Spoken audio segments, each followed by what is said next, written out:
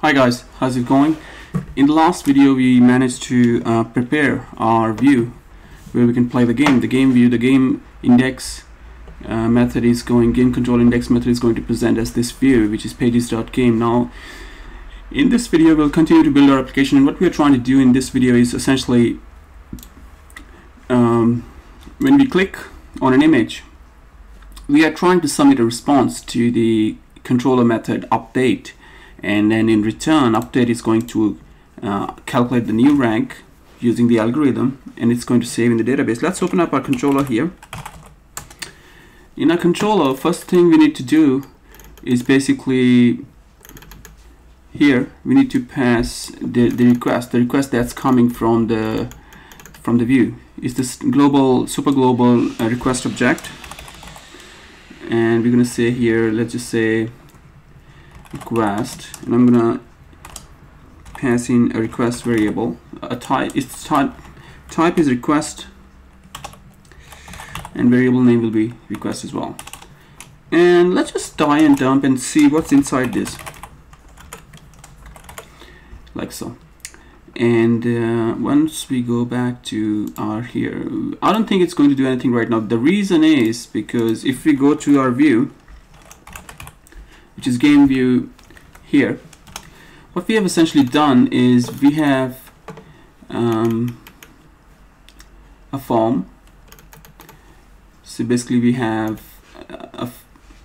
an image which is wrapped inside an anchor tag, and the anchor tag has a class called pick option, and it's actually of course not submitting to anything, not taking us to anything. So basically this won't work right now. It won't, this click won't work, so we have to use a little bit of jQuery here and target this class. So we'll say when this selector is clicked, then we're going to fire an event. We're going to attach an event handler that basically going to submit this form. Yeah, that's what we're trying to say. So we can write some script here. Let's go back to our all.js or scripts file. Now if you manage to download, if you have been following along, you'll notice that in one of the videos, in my previous videos, basically we have this the GitHub repo I have updated. So what essentially it means is the previous GitHub repo may not have that partials.script file here, partials.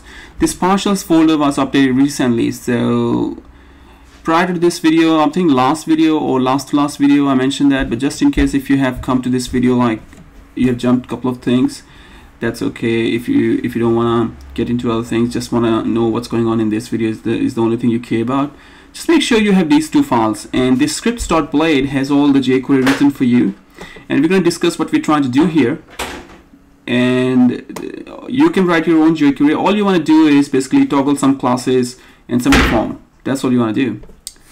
So this is referencing our asset, which is all.js, which is in the public folder, all.js. This is bootstrap file style. You don't need this actually, you can get rid of that. And then it references jQuery. The jQuery is already embedded in this, but if the jQuery is not loaded once the DOM is ready, then if window.jQuery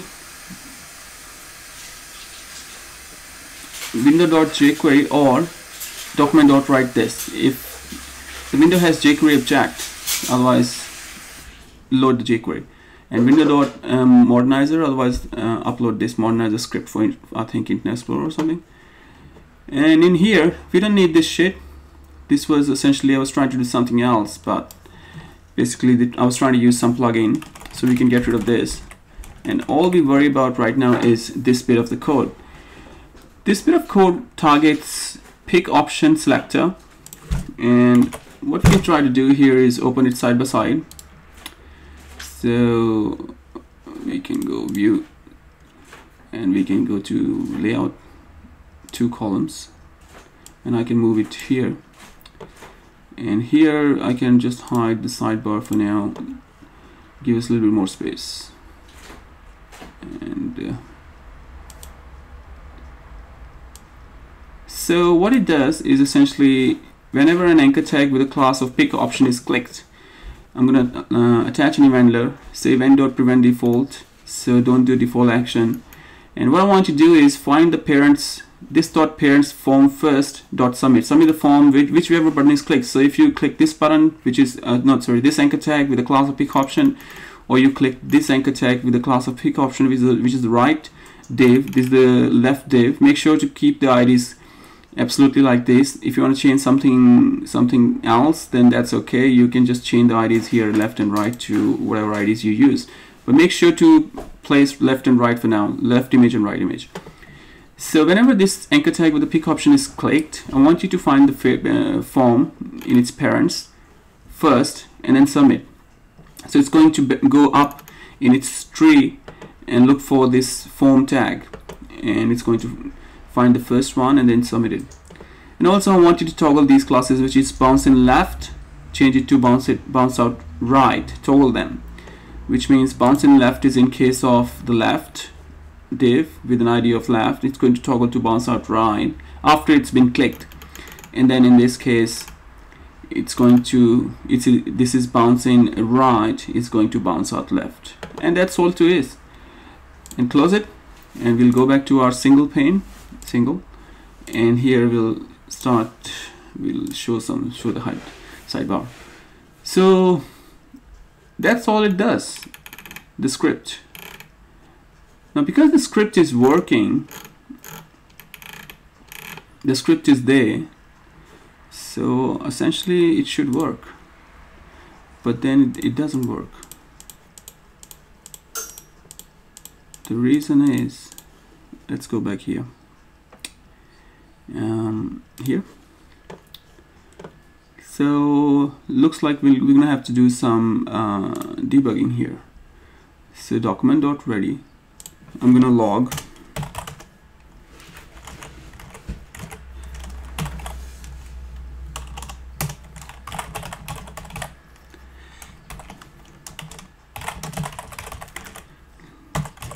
let's make sure this is being fired or this is being used. So we'll go here, we'll open up our developer tools view console, and then let's bring it here, and then when we refresh it should give us DOM loaded, so the script is running. So basically I can just place it here, that way I can work side by side, and so that's good. And what if, let's keep it this way, and here I'm gonna say button clicked. It's not really a button, but just some kind of message, you know. It looks like it's firing now. Did you notice? It just submitted to the controller. So it was working in fact. So we're gonna refresh it. Okay, it looks like it's working, so that's fine. Let's just give it a little bit more space, and so it says it's not able to find it because it hasn't been imported. Okay, I don't like it, so I'm gonna have to remove, and I'm gonna have to remove. Okay, sorry about that. So this, it's not importing here, it's not able to import the class. So what I'm gonna do is basically I'm gonna import like probably manually. Let's try F9 or F10 over that. F10. So it's doing some code intel for PHP. So just hang on, it's going to find out in a minute. And then request.php. So these are the classes that basically are there. So it's probably this one. So I'm going to copy that. This one here.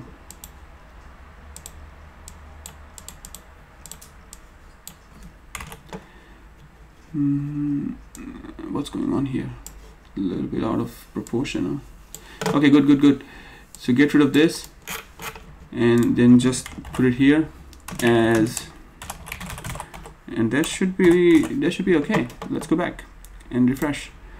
What we're trying to see here is developer tool. Okay, get rid of this. I want to refresh. I want to just dump. So there's of course I must have game controller line number 6. I must have done something stupid here.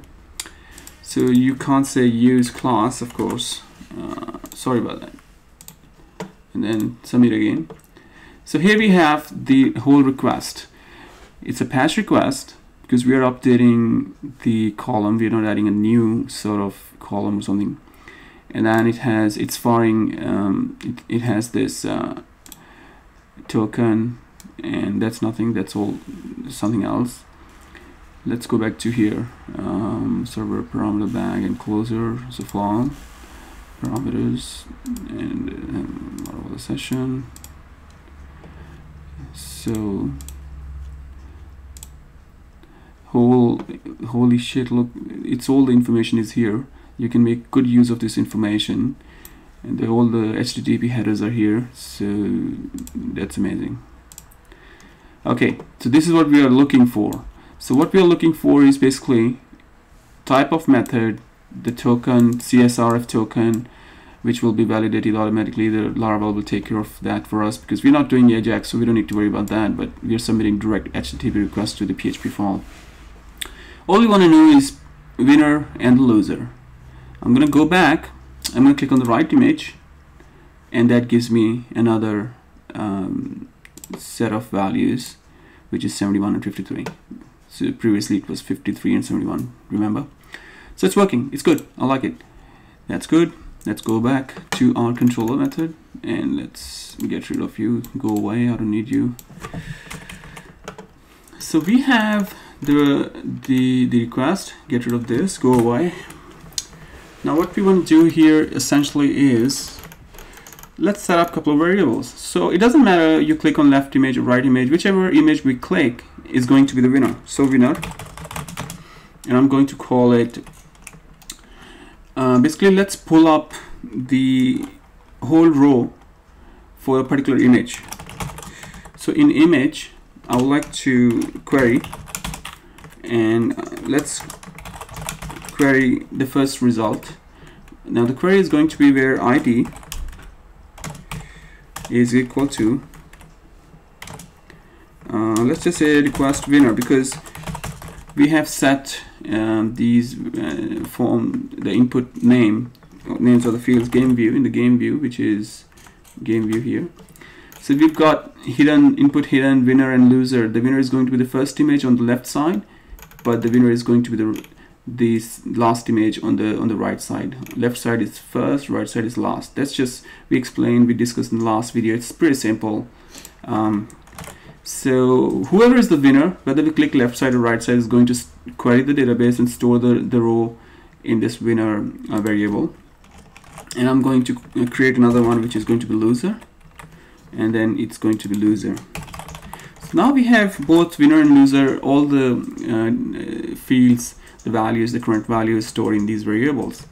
So the very first thing we're going to do is, for the winner, we are going to add the number of wins, which is going to be winner wins plus 1. Let's increase it by 1. I'm going to open up the SQL Pro to explain to you what's going on here. Just give me a second. I should have opened before, but sorry about that. It won't take too long.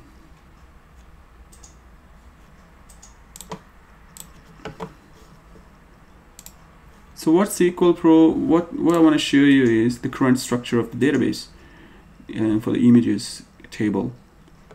And in the images table here, if you go images, you'll see that we have number of wins and number of losses. So we want to, well, we started with 0 because we haven't played any games with the first game. What we're trying to say, whatever is the current number of wins, add 1 to it, or basically increase it by 1. And then for the losses, we wanna losses plus 1 as well.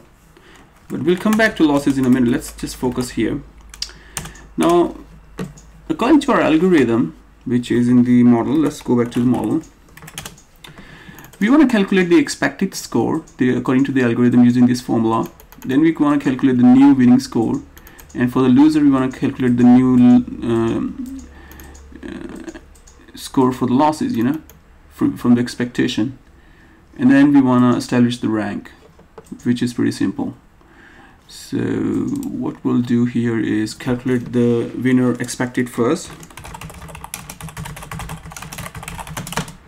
So this is going to be the winner expected score, which is going to take into consideration the expected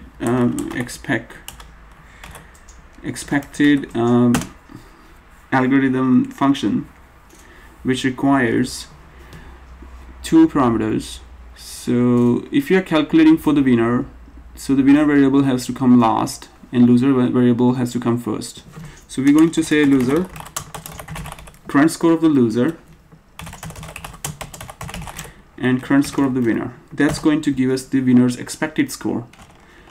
And then we want to calculate winner's new score. It's going to be the new score here, which is going to be win. That's what we call our function here. The name of the function is going to be win. I could probably improve the naming of these functions a bit better. So we can call it, I can make it winner, new score, going to be a little bit long, you know. Just made it win and lost, that's fine. As long as you understand, that's okay. So I'm going to say win. Now what that requires is that signature requires, the method signature requires the current score. If you're using winner, then winner score. If you're using for the loss, loser score, and the expected score, and the constant is already set. So we're going to provide here winner score, and then we're going to provide here winner expected score. Let's just copy and paste. That's going to give us the new score for the winner. And is that correct?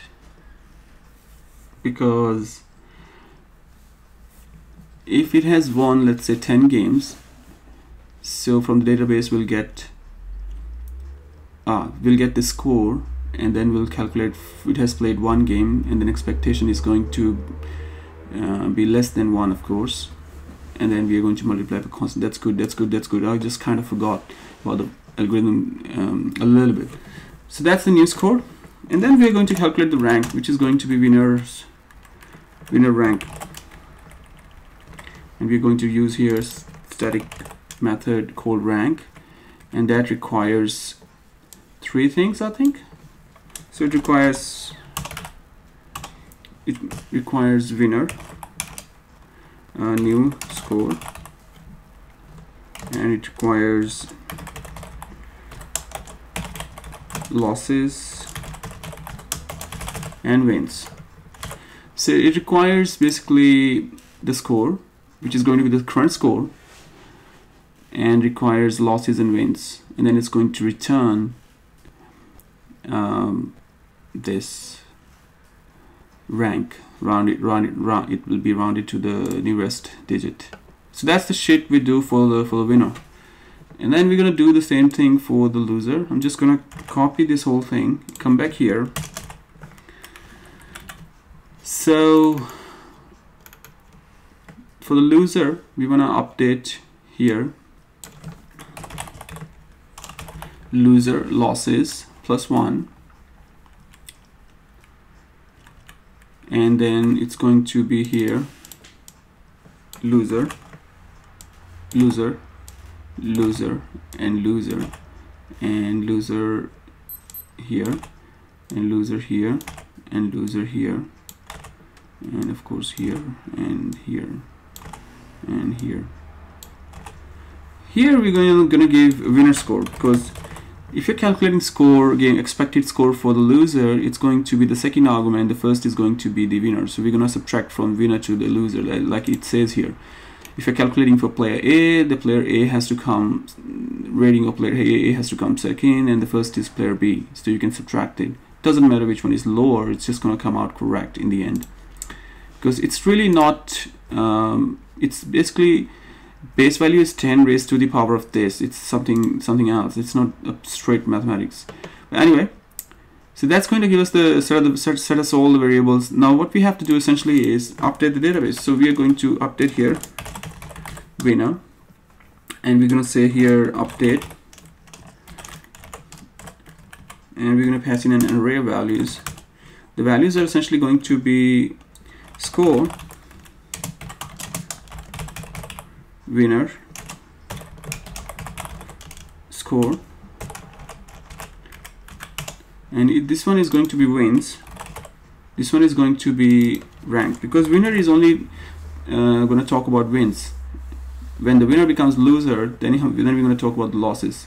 And here we're going to talk about, we're going to say just what did we call our we called wins. Wins is equal to winner wins plus 1, so that's going to be wins.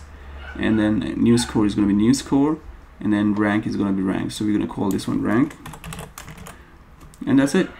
That's what we're going to do for the winner. And then we're going to copy this, come down here, and let's just call this one loser.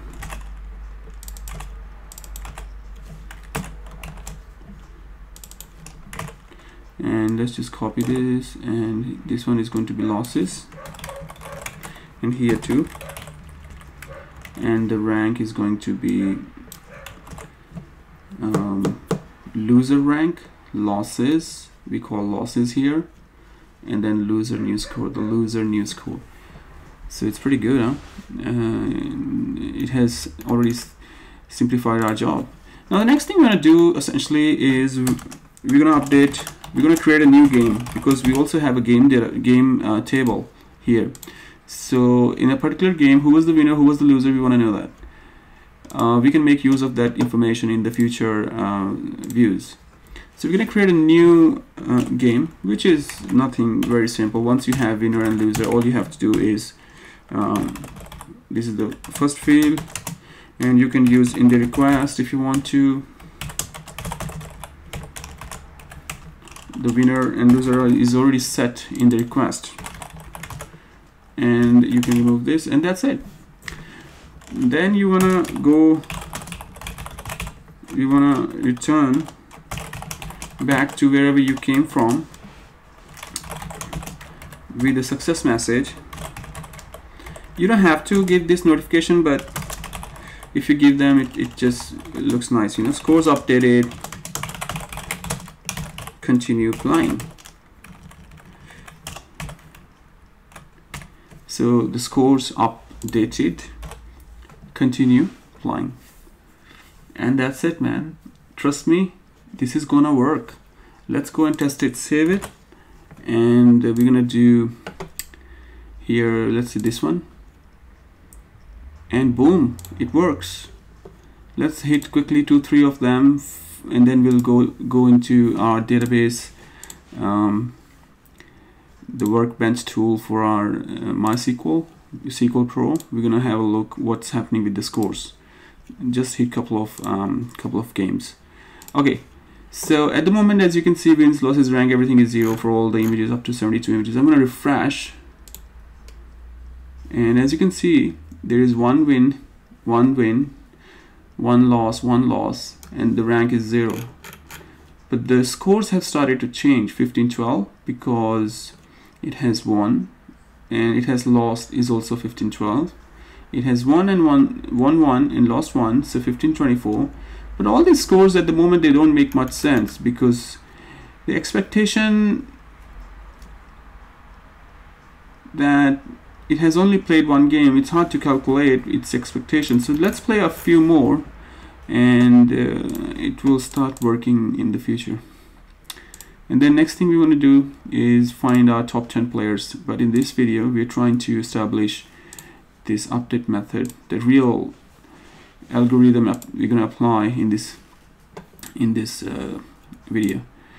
And once this is working, everything else is just query top 10 players based upon the ranks, and display them here, top 6, sorry, and then view statistics. You can go to view statistics right now, and you can start looking at which images we have clicked. For example, this one has lost than 1, but the rank hasn't been established. The reason rank hasn't been established because it has won against an image that has no, it depends upon the opponent as well. If you go back and look here, the expectation takes into consideration the opponent as well as the one that was winner and the loser both score, and then it updates the score. So based on the current rating of the opponent and the player, the algorithm works. Without further ado, let's hit some of them randomly. I don't really care like which one is which one, but if you use Chrome, you will have exact same view, the size of the image and everything, because I think I did the CSS for exact same browser. Another thing you can do is, you want to remove this bit of padding here. Just go to the game blade, and all you have to do essentially is basically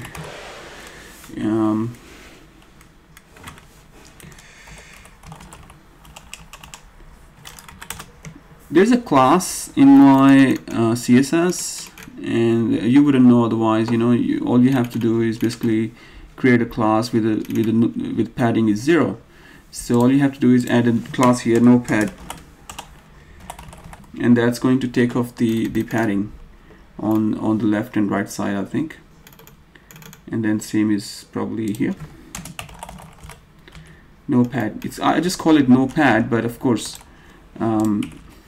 if you open all.css and try to look for no pad, you'll see here padding left is 0, padding right is 0, and these are all the helper classes you can make use of someday if you want to.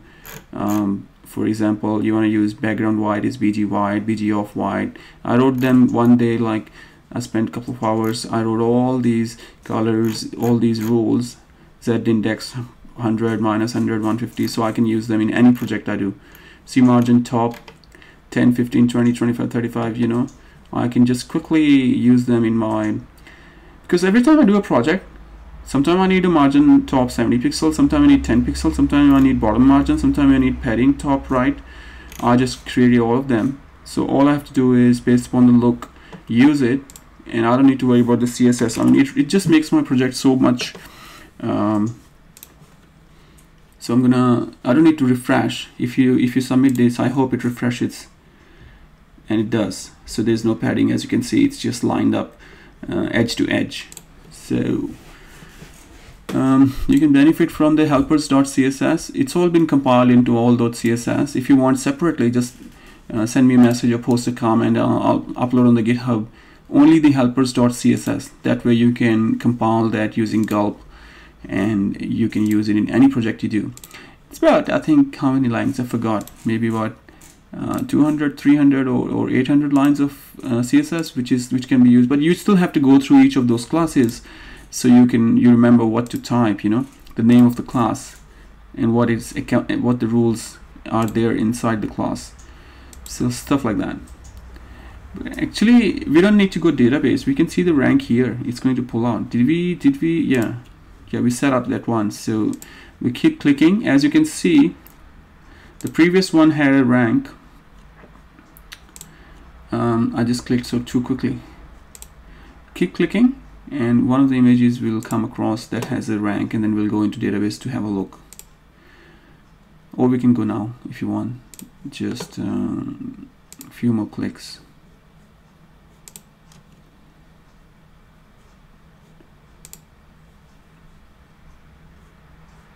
Okay, it's not working. It's taking time.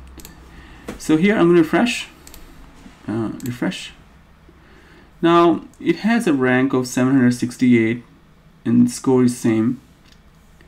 It has a rank of 768 as well, and 768 again, 769, 780, 768. So maybe there is something wrong. It rings bells.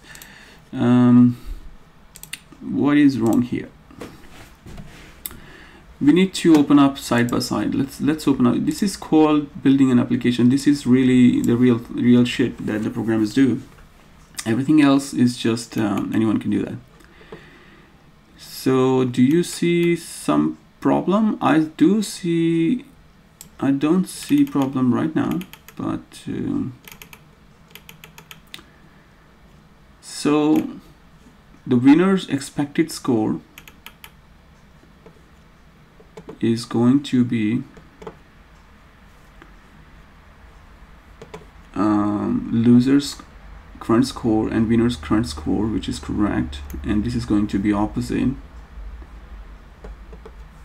The problem is that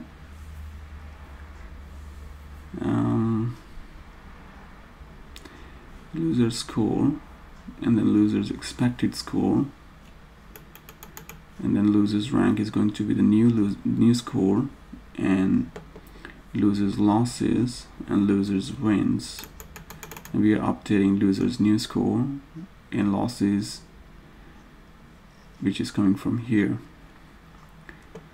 and then the rank. So you see what the problem is? Instead of passing here loser losses, we need to pass this variable, because when a loser has lost a game, the current value is going to be this value. However, when we say loser losses is the value that comes from the database, so it's one less than that. So I guess if we just change it to losses, so sometimes this kind of things can really, and then because it's a loser, losses have gone up, but the wins are still the same. So this one we can keep the same, and here we can call it this variable the wins, because the current number of wins is going in the database, right? But it hasn't gone yet, and the database value is going to be one less.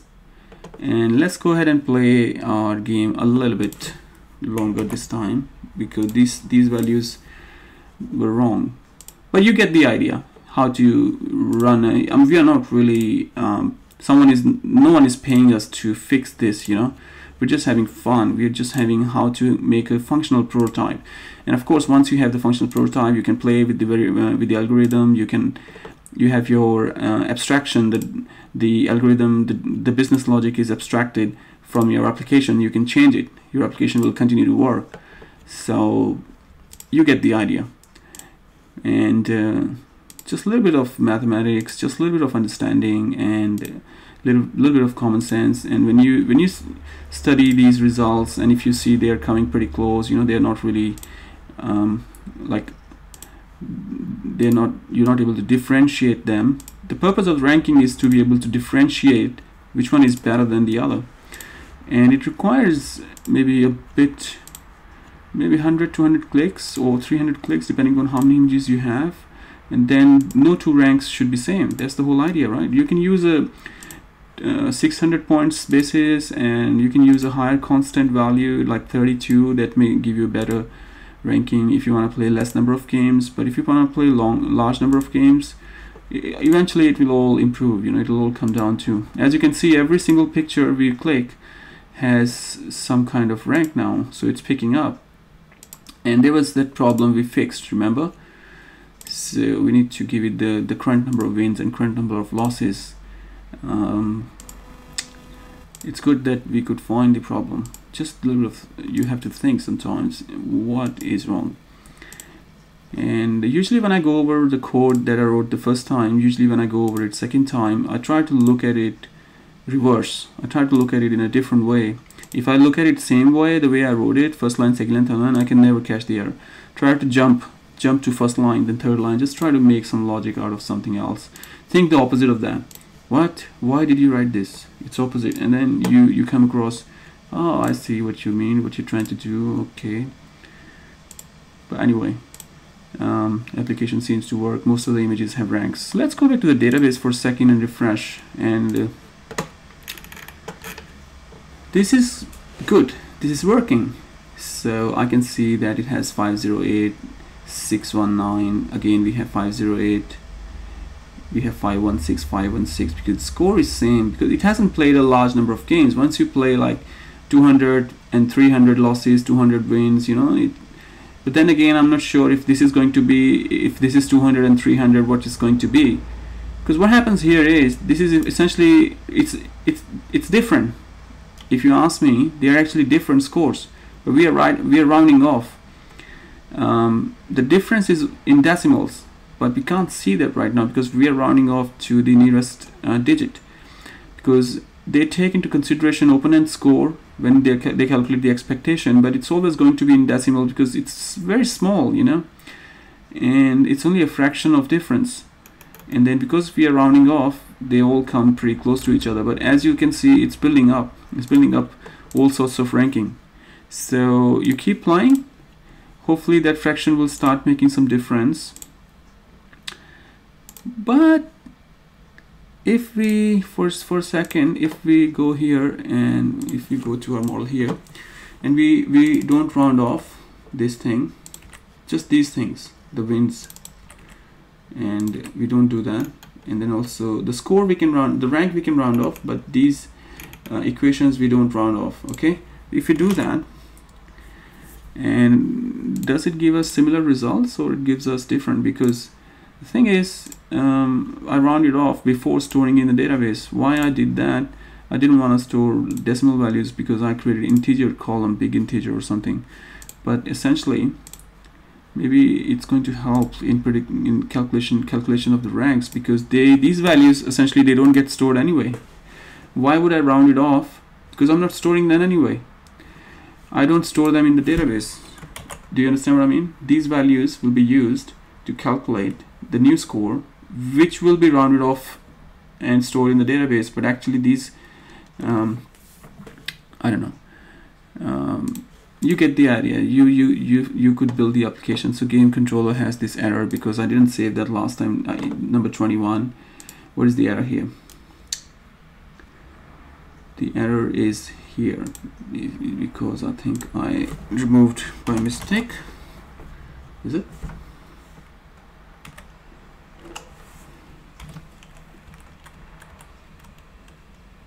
There are 3 brackets and I haven't, I hope so.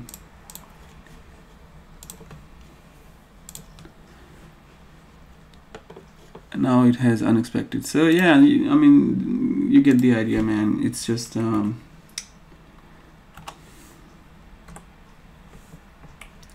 score this.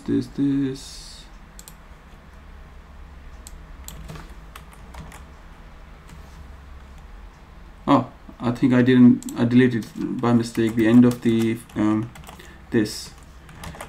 do you call that, the brackets.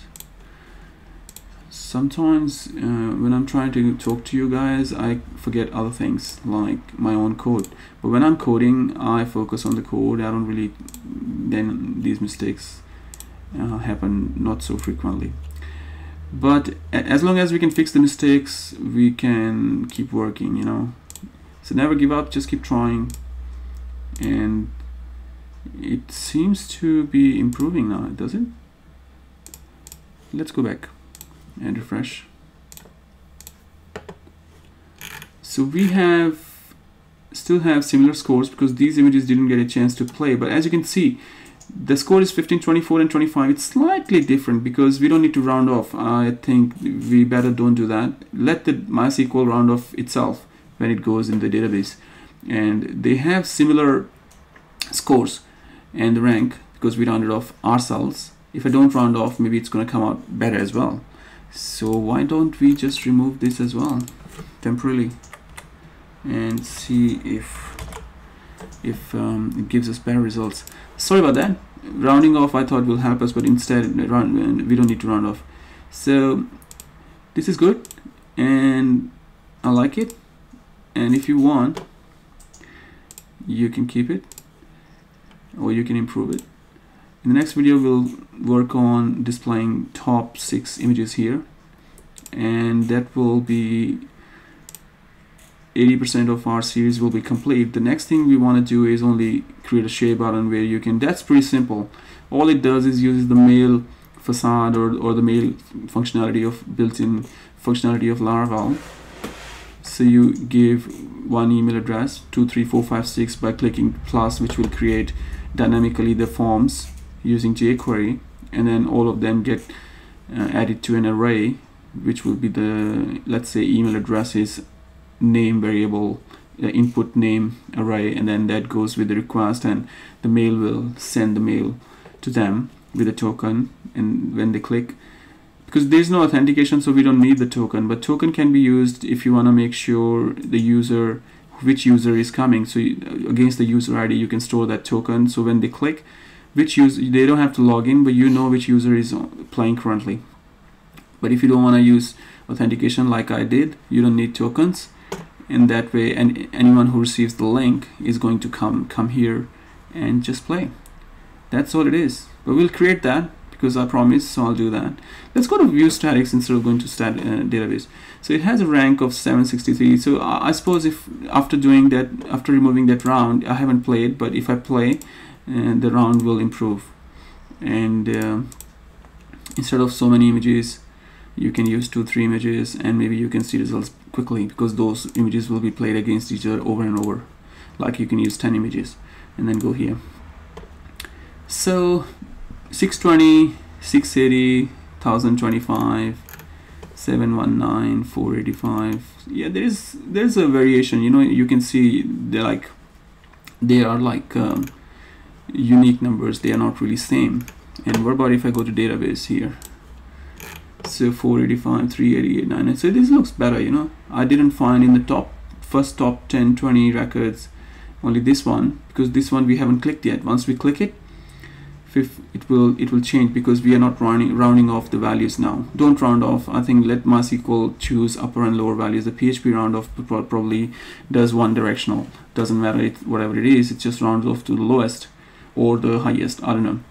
But that's okay. MySQL makes a logic. If it's over 5, you know, .5 or 5 or over, it'll increase, otherwise it'll reduce. So maybe that's better. So that's the end of the video. In this video we managed to apply the algorithm and managed to get the response from the game view and managed to update our database. In the next video we'll create a div here which will display an unordered list of top 6 players, and then when we play the game they will change dynamically. So that's all for now. Have a nice day and I'll see you soon.